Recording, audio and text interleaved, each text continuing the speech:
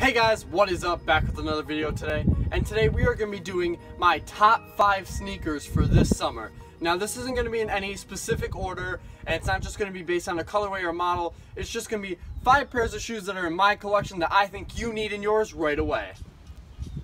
Alright, so coming in at number 5, we have the Nike Freerun 4.0 in this multicolored colorway. So the upper is all Flyknit, which is something that is very breathable during the summertime.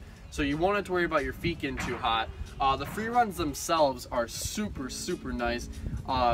You can wear them with just about anything. You can wear them with pants, you can wear them with long socks, low cut socks, no socks at all. You can basically wear this shoe however you would like. Alright guys, so coming in at number 4, we have the Nike Air Force Flyknits in the low cut, and I have them in the multicolor colorway, and I have them in the triple white colorway. And it's an all Flyknit upper opposed to the original leather upper that they did with the Air Force One.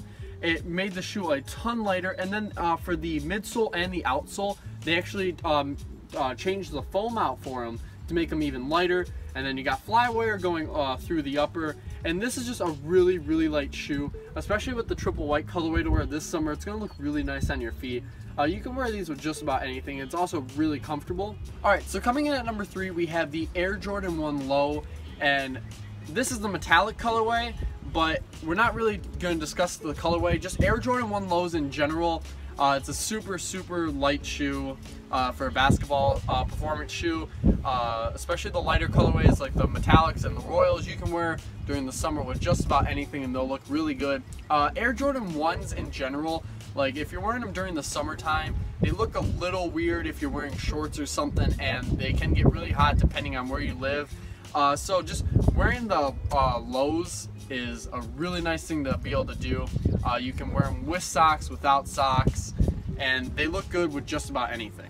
Alright, so for number 2, we have the Nike Vapor Max. This is the pure platinum colorway, but just again, the Vapor Max in general, if you watch my last video, it's a very light shoe. It's an all Flyknit upper. You're basically looking at the exact same upper that they have on the Flyknit Racers. But instead of the foam material that they use on the midsole and outsole, they switched it up with an all air unit. There is no outsole really, it's just one big air unit, and then they have little pieces of rubber on the bottom. It's a pretty comfortable shoe. It's not as comfortable as everyone wanted it to be again. It pinches a little bit in the back, but this is super light. You're never gonna feel any heat going in your shoe, especially if you're a runner or anything.